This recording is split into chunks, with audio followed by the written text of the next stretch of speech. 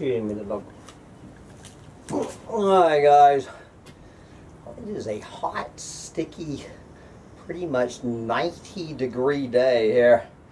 90-degree day, and going into the last week of winter here, and the collapse of global industrial civilization here in the great state of Texas.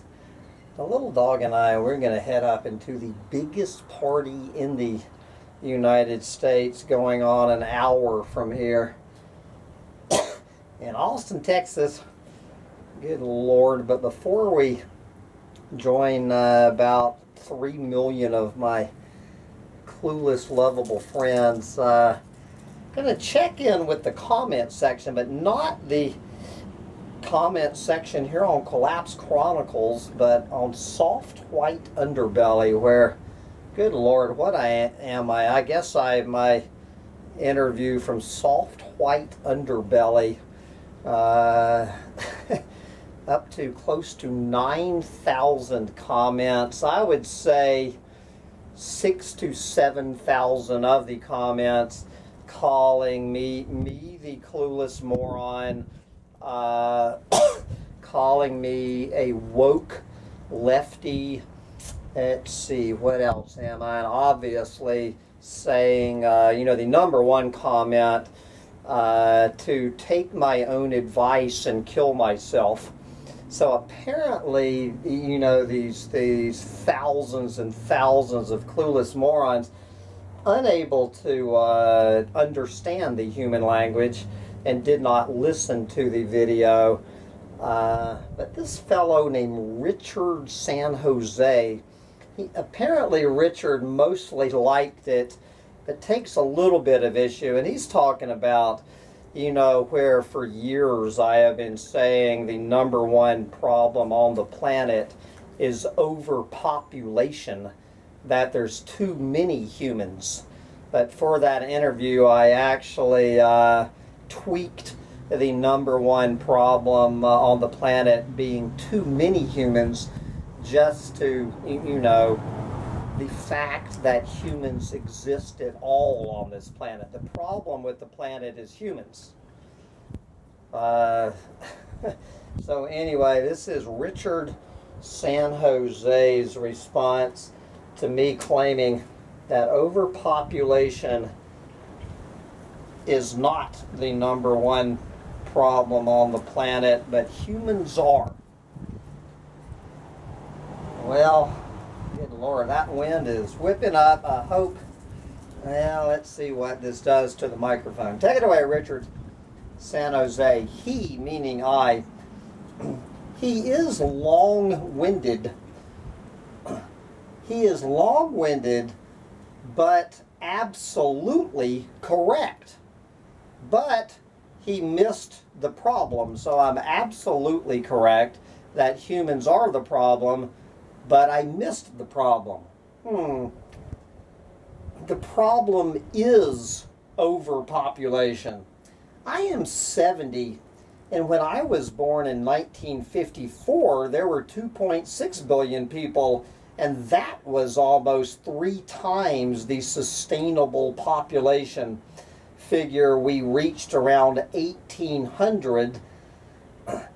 Most scientists agree 1 billion is the maximum population. Most scientists, I don't know what Richard's definition of most scientists is. He might have meant to say most population ecologists, but my guess, I'm just going to take a guess that a tiny fraction of, quote, scientists would agree that the maximum sustainable human population on this planet is 1 billion. Maybe half of population ecologists would make that claim. Now, we're at 8 billion, and the larger that number becomes, the shorter the doubling time. He, meaning I, he is correct that there is no way to save humanity, because we have still got the pedal to the metal population-wise And we are, like a bacteria, rafting our way through this planet. If we go quickly, maybe, just maybe, some of the other animals will survive, and perhaps this planet would have another chance for the rise of an intelligent species. Just cutting births even to 0 would not save us, as that is too slow. We need a real zombie virus at 90% kill rate. And if we decrease the population to 1 billion in the next 50 years, we would make it, but even then it would not help, as we would just do the same thing again. Well, maybe Richard's going to get his wish. I guess you've seen those many articles out there on the mainstream media today. I was going to share one where they actually call it a zombie virus, that these mad scientists, they have retrieved a virus that has been frozen for about 50,000 years in the former permafrost on the planet, sitting there frozen for 50,000 years. And these mad scientists just went into the laboratory. Don't know if the laboratory was in Wuhan, China or not, and they on purpose thawed out the virus and did confirm that it is still very much viable, and very much attacks living tissue. I'm assuming of a mouse and not a human in the experiment, but who knows. And so it sounds like Richard could get his wish that we are going to get a zombie virus with a 90% kill rate, that if the mad scientists don't thaw one out for us, then Mother Nature is going to thaw one out for us soon enough, and maybe the melting permafrost will save the planet. But anyway, I digress, as I tend to do. Getting back to Richard, where were we? All right, 99% of people now have not a clue what is coming. There you go, otherwise known as clueless morons. He puts the population of clueless morons who have no clue what is coming down the pike on this at 99%.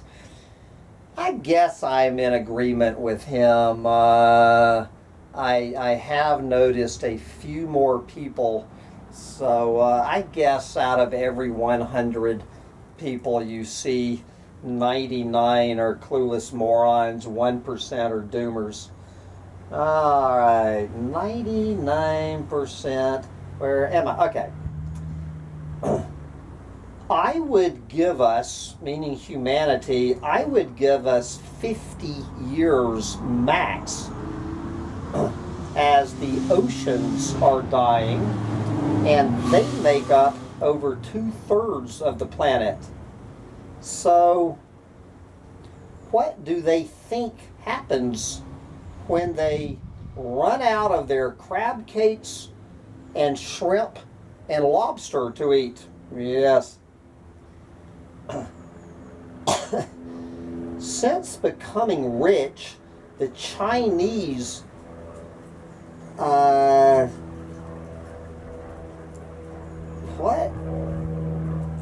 The Chinese, since becoming rich, tanks to a capitalist system the Chinese, since becoming rich, thanks to a capitalist system, are now the fastest destroyers of sea life, and the rest of us are busy tossing in plastic water bottles because we are too stupid to see that Nestle's bottled water scam is a scam. There you go. We are not an intelligent species at all. Do you see monkeys lining up to buy water in a bottle for more than gasoline when it is the most abundant resource on the planet? And if we'd quit flushing 8 billion turds a day into the sea, along with all our garbage, maybe water would be drinkable again. It's too late, so I will shut up now. It was such a nice planet too, and apparently a rarity. So why do we keep searching for another Earth-like planet to destroy?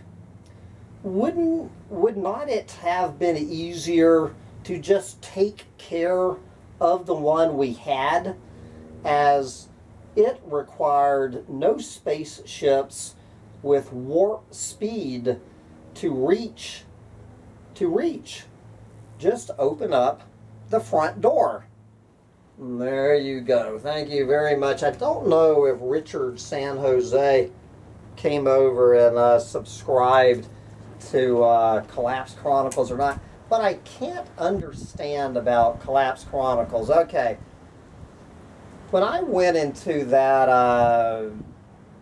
when I had that interview a couple of months ago, I had about 5,300 subscribers, and that interview got me, well, about 3,300. So I've gained about 3,300 subscribers since that interview, although I noticed about 15 of them have disappeared in the past couple of days. Yet what I find is I am getting no more views according to the you know, the YouTube little bean counting bots. My subscription rate went up 60%. 60% in the past couple of months, yet if anything, my number of views has gone down since that interview. I don't know what to make of this, guys. It sounds like having my subscription rate go up 60%. If you believe these bean counter YouTube bots. I don't know, guys. Go figure. But I will just keep on doing what I do, chronicling the collapse of a planet and listening to other voices in the doomosphere. I was going to do another medium.com article on the sadness of overshoot, pretty much. How understanding overshoot can make you sad, but my day has disappeared and I have to go join my clueless, lovable friends, the biggest party on the planet, so maybe I'll get to that tomorrow. Get out there and go join your clueless, lovable friends at the biggest party on the planet while you still can. Bye, guys.